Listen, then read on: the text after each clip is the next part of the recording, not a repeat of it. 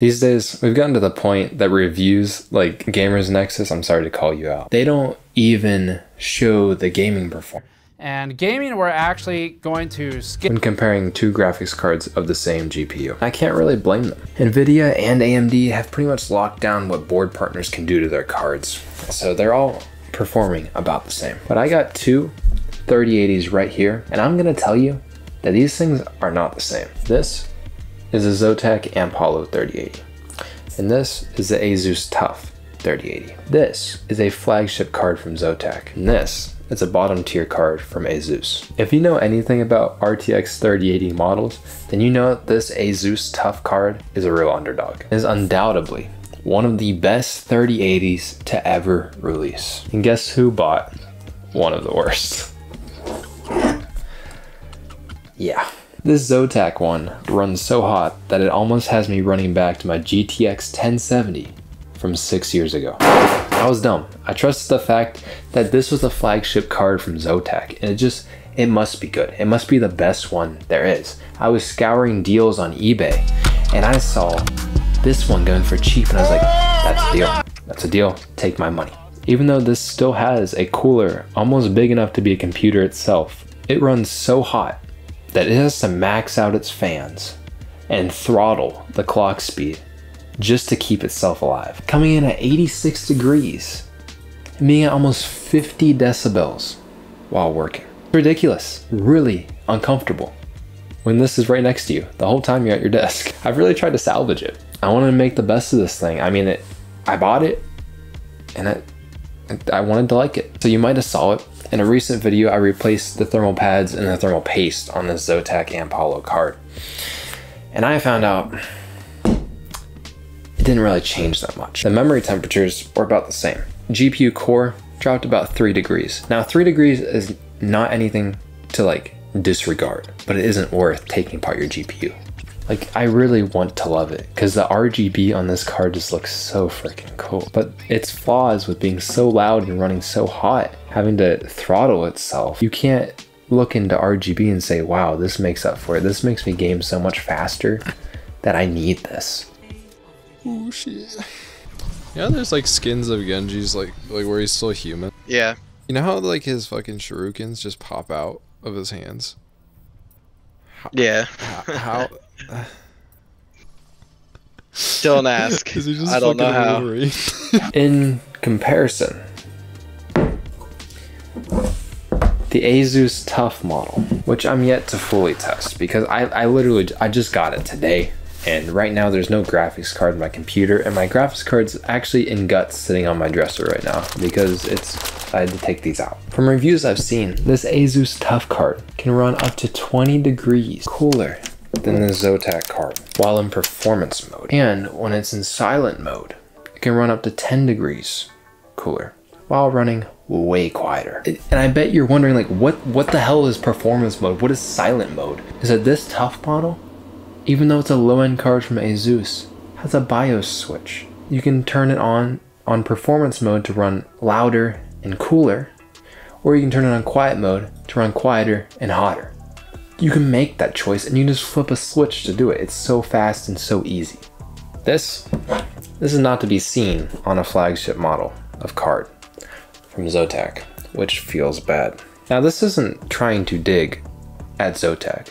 I'm sure most of the time they do make really good cards. Like this one did not hit. Plus, the ASUS card has another HDMI port. And I'm just saying, that's a nice to have. I probably won't use an extra HDMI port, but having it, I'm not complaining. When you're deciding between board partner cards, you're not gonna be looking at the performance. It's just like how Gamers Nexus says, it's the same. because it doesn't matter.